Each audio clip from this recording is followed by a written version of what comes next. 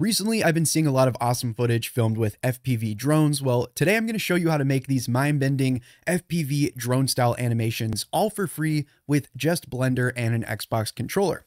This is honestly the most fun I've had with Blender in a while. Originally, this was going to be a 45-minute tutorial diving down the rabbit hole of all the fun things you could do with this, but instead, today we're just going to put out a short and simple guide helping you get up and running. So if you do want more on this, make sure you subscribe, turn on notifications, because I'll be uploading follow-up tutorials on this throughout the week. All right, so here's how we can get started with this. Number one, a link in the description for the Drone Cam GitHub plugin. You want to click code and download the zip right here. Now, this is a fork of the Erindale Xinput reader, which I recommend you download as well if you want to customize the controls on your own. As you can see here, the controls in this, you have throttle, yaw, pitch, roll, which is really cool, but I wanted to add in some stuff with the triggers just because I'm bad at flying FPV drones, so I tried to make it a little bit easier. So optional, if you do want to build on this, I recommend you download this as well. The next thing you're going to need is Blender 4.3, so make sure you are updated. You want to go up to Edit and then Preferences and go over to your add-on section. And we can click here to install the zip. Go ahead and select the one that you downloaded from GitHub. Once you've done that, we can search for Drone Cam. You'll see it right there. Make sure it's checked on. And then you can come over here on the right and it should be down here, Drone Cam.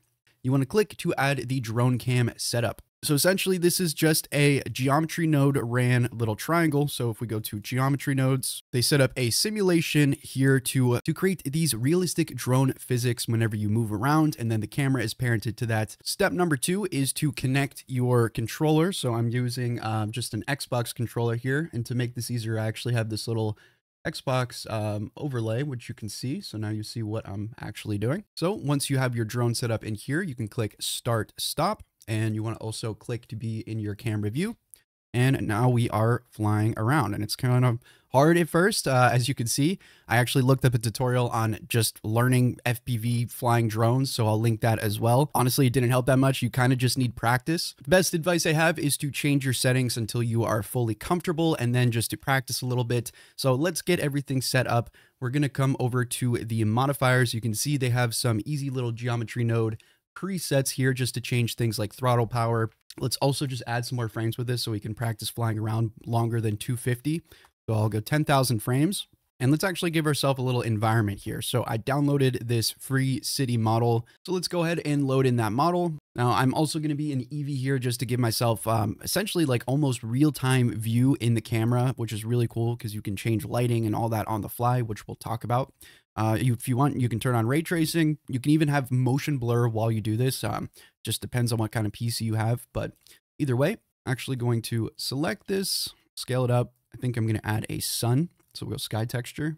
And just so you can see this better, we'll go to color management and I'll put this on standard. And that looks pretty nice. All right, so we can click start stop. Flying around looks super cool. Now the only issue here, in my opinion, the throttle is just a little bit crazy. I'm just kind of using the default Xbox controller. So I'm going to show you how I customize the controls for this. But like I said, in terms of like real time making any changes, this is super awesome. Say, for example, you think that this shot is really cool. You just wish the sun was in the background. You can click on the environment, rotate it over just like that. Maybe you're trying to fly around, create some specific animation, but you don't want something, it's in the way. You can literally just click delete, it's gone.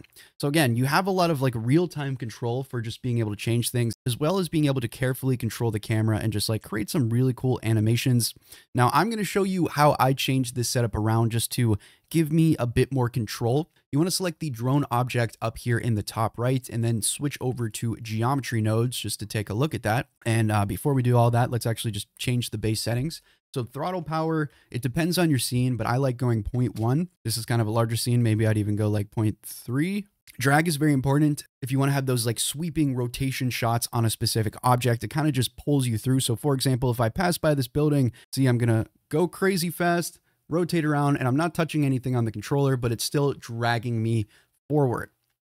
So it can be pretty useful. But if you don't like that for any reason, if you want it to be more precise control, you can put that up to something like 5. Now you're not going to feel like you have that drone physics, but you do have a lot more control. You know, get like the exact shot you want, then you can bump that up.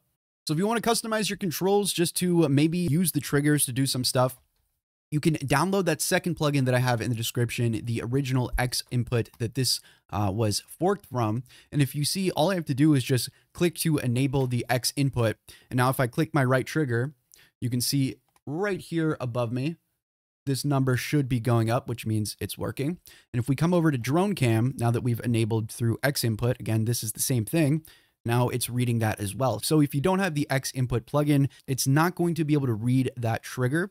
But now that we do have that trigger working, what we can do is click on the drone object here, and we can come over to the geometry node, the simulation. I'm not going to go super in depth with this. I'm just going to keep it very simple. Say, for example, you want to use your triggers to move up and down. You can take this throttle geometry node section right here. And if you want to understand it better, you just click to look at the group, and it's essentially taking the Xinput read for the left thumb, and then it's just using some math. So what we can do is we can duplicate this. So just click Shift D, and I'll just move it over here.